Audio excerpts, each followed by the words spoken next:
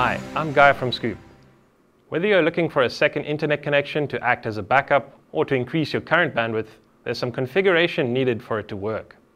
This configuration is referred to as load balancing or failover. Load balancing and failover are technologies that help the user achieve high availability on the network and are especially useful for businesses. While they both achieve the goal of high availability, they achieve it in different ways. In this video, we'll explain the difference and show users how to implement either option on a Reyee gateway. Load balancing achieves high availability by distributing the workload on the network. This prevents a single connection from getting overloaded and causing a backlog or slow service. It also helps with maintaining availability by keeping a live WAN connection running should one of them fail. For load balancing to work, you'll always require a router or gateway with at least 2 WAN ports.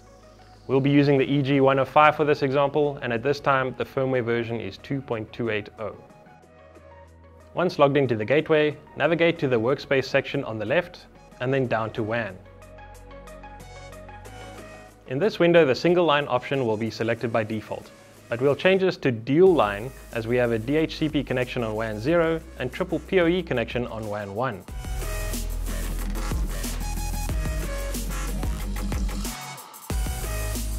After establishing the link on both WAN connections, we can go to the load settings.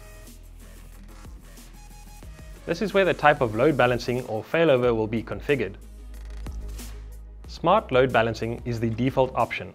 It distributes the load across the WAN connections based on the speed it is configured with. For example, if WAN 0 is 80 megabits per second and WAN 1 is 20 megabits per second, then 80% of the traffic will go through WAN 0 and 20% through WAN 1. The remaining options base distribution on weights that are assigned to each of the connections. Under the Line Detections tab, it states the destination IP or domain that will be pinged to see if the connection is still live. The default domain is google.co.za and the other is the Google DNS IP 8.8.8.8.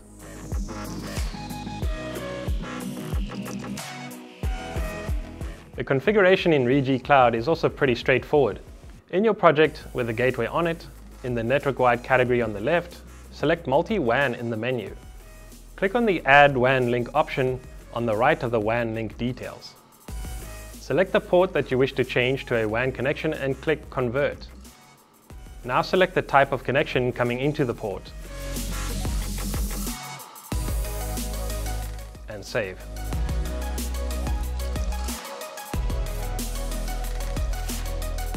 At this point, the second WAN connection will appear in the Smart WAN page. Your choice of load balancing or failover options can be accessed by clicking on the Wait button next to load balancing. That's it for the config via Ruijie Cloud.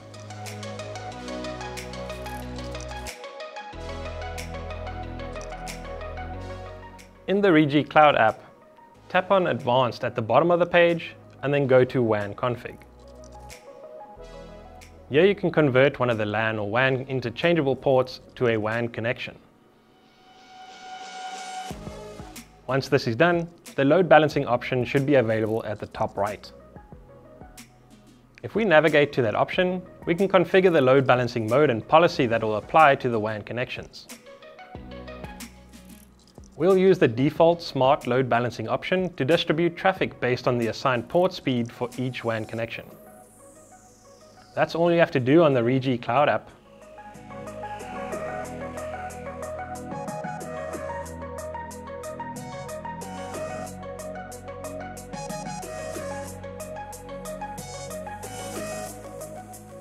Failover achieves high availability by redirecting traffic to a backup or secondary connection when the primary connection goes down. Once the main connection is back up and running, it'll take over the workload and the backup connection will disengage. This backup connection will only engage in these events and will not run in conjunction with the main connection.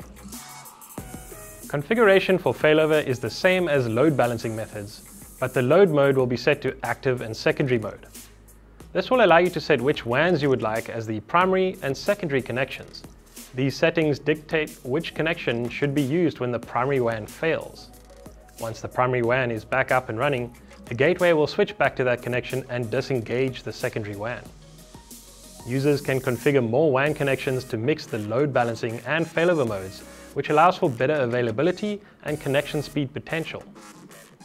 To do this, set the WAN connections that you would like load balanced as your primary interface. Then set the failover connection as the secondary interface while in the active and secondary mode.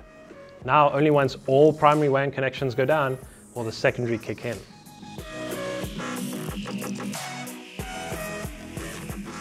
We hope that this guide has been helpful and that it proved useful for your future installations. If you have any questions, feel free to contact us and speak to anyone in the technical team. Hit that like and subscribe button, and we'll see you in the next video. Thank you very much for watching. I'm Guy from Scoop.